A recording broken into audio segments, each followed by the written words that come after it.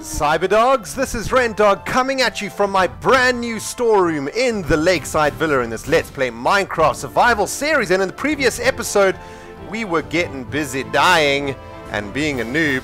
And in this episode, we are going to go back to the ravine that we found underneath the Lakeside Villa. But I came back up to put the stuff down that I had found, guys, because I got a bit, nervous about dying again. And don't worry, guys, I picked up the saddle and I picked up the cocoa beans. Man, you guys went cray-cray when I dropped this saddle. And I now realize that it is a rare drop, only found in dungeons. So I'm definitely going to be hanging on to this saddle, man. And I didn't even realize it when I threw it away, man. I'm such a butt bandit.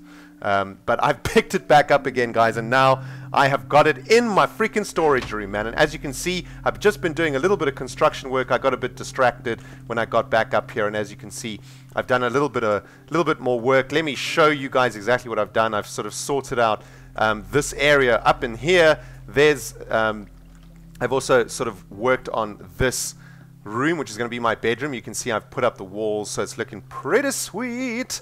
That's going to be my bedroom, man. It is going to be awesome. Oh, and I thought what we would do in this episode, just before I head back into the ravine, let us try and grow the freaking tree. Where are those freaking jungle saplings? I know I had jungle saplings up in this business somewhere. There's the bone meal. So guys, what I realized, right, is that I'm going to let the tree make the roof of the Lakeside Villa. So hopefully the leaves will stop the snow falling and will actually stop. So there are jungle saplings. There are 3 jungle saplings there. Will actually stop the snow falling and freezing my pool. So I'm going to use the leaves of the freaking tree. Man, that is going to be freaking sweet. But guys, oh my goodness gracious. We need another jungle sapling. Oh, how lucky was that? First freaking leaf broken, we get a jungle sapling. That is how I roll up in this business, peeps. Right, so let us see if we can actually make this work. Man, I wonder if this is going to interfere with it, but let's give it a go. This is now, hang on. Oh man, oak sapling fail. Let's go back, see if we can get a jungle sapling. Wrong leaves. They're the correct leaves. So anyway, guys, man, last episode was pretty ridiculous, man. Dying, losing all my XP, that sucked a lot. But I have to say, it turned out pretty good in the end because I managed to find a freaking dungeon and a spider spawner and a giant ravine, which is awesome. And one of you cyberdogs pointed out that I shouldn't be complaining about the spider spawner that I found because it actually makes something useful, whereas a zombie spawner, all it does is make zombies that just drop rotten meat. And obviously rotten meat is just pointless. Whereas silk from spiders is actually a valuable commodity because I can turn it into wool. So I'm actually so freaking excited about that. Oh, another oak sapling. What the freak? Well, let's just see if it works anyway. If it's majority jungle saplings, surely it should work if it's majority jungle saplings. But we will see now. So 3 jungle saplings and an oak sapling and the bone meal. Let's just step away from the tree and see what gets cracking up in here. So let's go over here and let's see if we can make this work, man. Right. Bone meal kablam! Kablam! Kablooey! Kablam! Kablam! Kaplooey! Damn it! Okay, there we go. So it didn't make a giant one, but it made a fairly giant one. Well, that one actually sucks a lot. But that's cool. I don't know why that didn't work, man. It's annoying. I don't understand how this actually works. Okay, so there's another one. So anyway, let's have a look at what that looks like. So as you can see, guys, I want it to be higher actually, and then I'm going to use the leaves. I want the leaves to sort of be up here, and then that'll be the roof of the villa. Don't you think that is a sweet idea, guys? Let me know in the comment section below what you think about that. Ow. Let's see if we can make this one grow. Grow! Sprout! Sprout, you bastard! Grow! Okay, well, he clearly doesn't want to grow. So anyway, let's go drop off this bone meal and let's head back into the ravine, man. Oh, I'm so freaking excited about this episode. I've been waiting all freaking day to play this episode, and I cannot wait to get going. Who knows what we are going to find down there in the depths of hell. And what I was thinking about is that possibly, let's just pick up some water there. Possibly this ravine could connect up to the huge ravine that we found on the second continent way back in the beginning of the series. And if you have no idea what I'm talking about, that means you haven't watched the series from the beginning, and I am now freaking officially angry with your ass. And man, I'm not going to be forgiving you anytime soon, seriously. Go watch the freaking whole series if you haven't watched it all the way up until now. Freaking butt bandits. Anyway, let's head back down to the giant ravine. Now, I'm really hoping that this ravine connects with the ravine from the second continent. How amazing would that be? Because then we could actually build a subterranean railway system all through the ravines. Whoa, that was some weird glitching going on over there. But look at this, man. Look at what we got going up in here. Wow, so many resources, so much loot to get. But we just need to watch our backs because they're going to be creepers galore up in here, wanting to blow up our asses. And man, this is just, you know, this is now almost whoa. This is now almost episode 100. Where the heck did you come from, man? And it's almost like we've come full circle, you know what I mean? We started this series exploring giant ravines, and it looks like, as this is what, episode 98? Whoa! Man, they're falling from the sky! Damn!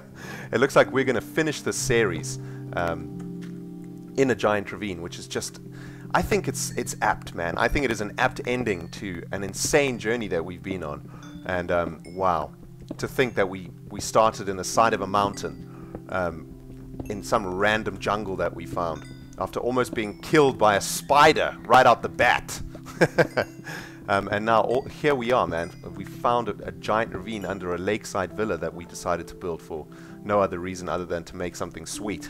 And man, it has been epic, and who knows what we're going to find in this ravine, but let us eat because life is not looking too good at the moment.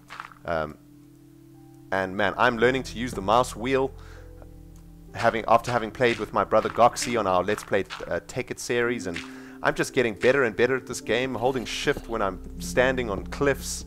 Well, I say that, and I died in the last episode in the most noobish way, so maybe I'm not getting better at this game, but it feels like I'm getting better at this game. And hopefully in Season 2, you know, things will get better. And we will die less, but who knows. So how many times have we died in this series in total? I think something like, I'm thinking about the graveyard, 6 times in total. I think there's a death that we haven't got in the graveyard yet, when I burnt in lava like a noob. So I think that's probably another death that we need to get in there. But I think in total 6 or 7 times in 100 episodes. This is pretty good. This is pretty good. I'm not going to complain about that death rate. That's like, what, 1 death every 10 or every 12 episodes or so. So that's not too bad. That is not too shabby. Alright, so... damn it! Okay, let's see. Let's see if we got the lava killing skills. Oh yeah! Take that, you lava! Right, so we are looking for diamonds. That is what we're looking for right now. Happy to pick up some iron. Although we did come back with a ridiculous amount of iron from our last adventure. But we're just going to carry on up this ravine. Back up! Back up! Man, hit him with dirt. Got angry, exploded. No reason to explode, man. Come on. Try and calm yourself. You need anger management. Whoa, holy lord. I mean, this ravine could rival the first giant ravine that we found. I mean, are you guys seeing this? Whoa. Where did that come from? I mean, this is absolutely absurd. Oh my goodness gracious. Now, where are we being shot from? I think we're being probably shot from the bottom. This is absolutely absurd, man. Look at the size of this ravine. Do you know what would be sweet in Minecraft if you had flare? Ow! Holy Lord. Now things are getting frightening. I I just got shot off. I have no idea how I didn't die. But I'm pretty... Hey, a slime ball! Where did I pick that up from? But I'm not sure how I survived that, but I definitely didn't deserve to survive that. Ah! For Sparta! Die! Whew, man, I cannot believe I just survived that fall. And I've just been talking about being less of a noob, and I wasn't holding shift. Although I think not holding shift doesn't negate the an arrow pushing you off. I think an arrow still gets you. Well, that seems to be what has happened.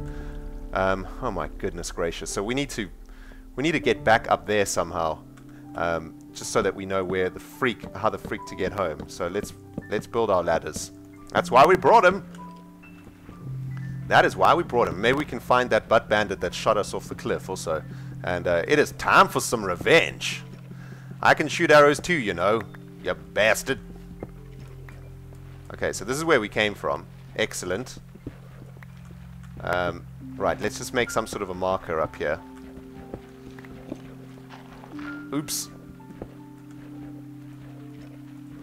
Man, I can't believe I survived that fall, but I'm sure my my diamond armor must be taking a blow. We're basically going to go into Season 2 having to find a whole new set of armor and a whole new set of diamonds, I think. I think that's basically what's going to happen.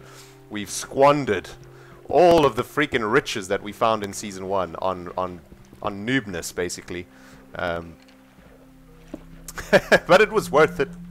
It was worth it. Alright. Let's get some torches up in here. Okay, so now we know that this is how we get home. But I want to head around this way. I just want to... Because what I found in the other ravine is that there are these little caverns like this. And you never know what's in them. And what I've found wow, there's 2 of them here. What I found in the past is that there's usually some slimes.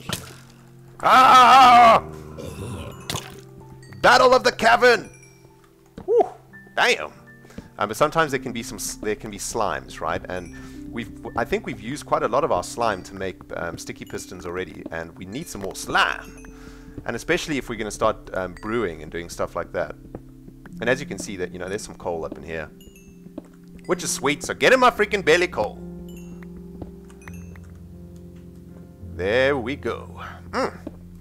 Nice. So guys, some of you guys were saying, while I just check out, see nothing left here, while we just explore. Some of you guys were saying, well, why didn't you finish off the villa? And I was thinking about it, and I was trying to figure out, why didn't I just carry on building the villa? There is some gold that I want, but we need to try and get there smartly. And what I realized is that it's actually a really good idea, especially when you're doing creative stuff, to step back from the work that you're doing sometimes, and to take a small break from the work that you're doing, and then to come back. So you don't look at it at all, man. You leave it for a while, and you come back later. And basically what this does is it lets you come back with a fresh eye. And that is exactly what I think we should be doing with the Lakeside Villa, because I've been building for so long now that I think that... Ow! Dude, fall to your death. That is what you get when you interrupt me.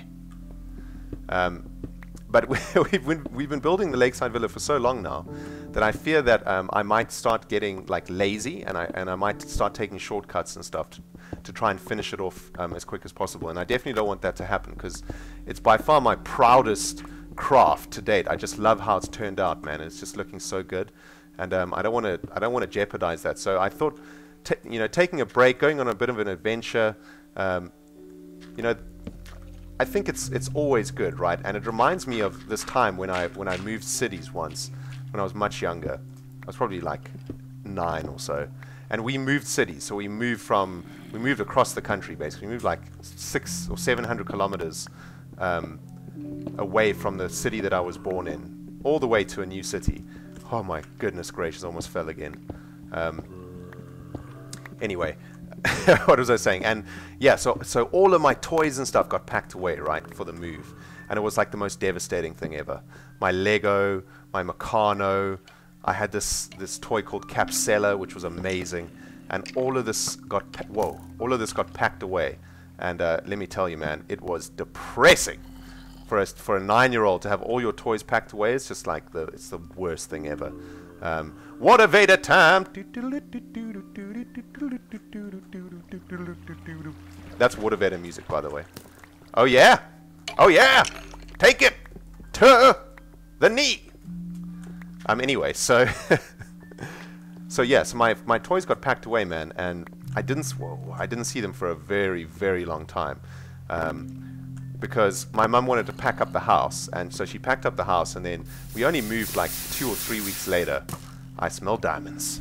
Are you holding the diamonds? Are you holding the diamonds? So yes, all my toys were gone, man. And when we got to the new city that we moved to, the first thing that I did was open up my toys and put them in my room. And let me tell you, it was one of the most... Oh my goodness, look at this. One of the most epic moments of my life that I'll never forget. I remember like opening up my Lego and my Meccano and just... It was like seeing a long lost relative. I was just like, oh, thank you, Lord, for reuniting me with my love. And that is exactly how I feel about the Lakeside Villa. in a roundabout way, all the way back to what I was saying. I wanna not look at the Lakeside Villa for a while and see, come back to her, and all of the passion will be back. And we'll be able to make the sweetest Lakeside Villa ever. Man, that is the first lapis that we have gathered in a long freaking time. Right, so this looks like the ravine looks like it's wow. I mean, this is just immense. This ravine is just huge. And this is why I'm thinking that maybe this ravine is going to connect up with the other ravine. Creep it! You think I didn't see you, but I saw you, sad ass. But bandit, this is why I really... Oh, there's a diamond! There's a diamond! Oh my goodness! We found diamonds! Sweet! Man, I knew this adventure was going to be rewarding. And unfortunately, we're not going to be able to do any Dogolith entries this episode, but instead we found diamonds, which is equally rewarding. And I'm hoping we can get to level 30 also by the end of this adventure. That would be sweet! But yeah, anyway... I hope you guys are with me with what I was saying. It's good to, in summary, it's good to give things a break. That's all I'm saying. In a roundabout way. Sweet, guys. This is epic. I know the diamonds are there. I'm going to go get them now, but I just don't want to miss the irons on the way. Sweet. And yeah, it looks like we are coming to the end of this episode, but I am going to pick up these diamonds before the episode ends. I'm also going to hack into this creeper's brain. Or attempt to, anyway. Whoa. Dudes, how epic is this ravine? I mean, this ravine is just... This is an insane ravine. I see you, you green bastard. I see your hand, and I raise you an arrow to the face. And you, burn in lava, you bastard. Look at him, he's going for the diamonds. You cannot have the diamonds, they are mine. All of the diamonds are mine. Sweet. Oh, hello, diamonds. Oh, it looks like a little patch. Sweet. Let's just make sure there's no lava over here. Sweet, so that was like 4 diamonds. I think there's one more there. Yep. Damn. Sweet. Okay, so anyway, guys. Wow, this ravine is just huge. I think there's some gold here also. We haven't actually found gold in a long time either, so that's good. We need some more gold. I'm definitely going to be using gold to build a monument at some point. A monument for Granny Dog. That's going to be coming up in Season 2, guys. It's going to be a monument made out of gold. All of the gold that I've found to date in the series, I'm going to make a sweet-ass monument for Granny Dog. It is going to be sweet. You guys know what I'm talking about, man. You guys who have been with me from the beginning, you know. Whoa. Whoa. Okay, so level 16. This has been good. It's been good, creeper.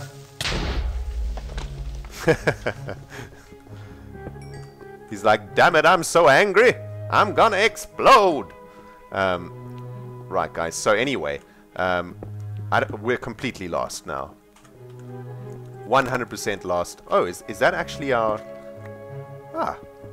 We have come full circle. There's our ladder. Alright, guys. Well, listen here, man. I have to end this episode here because we're run out of hard drive space. But in no time at all, we will be back for episode 99. One episode to episode 100. My cyber doggy dogs. Give me a high five.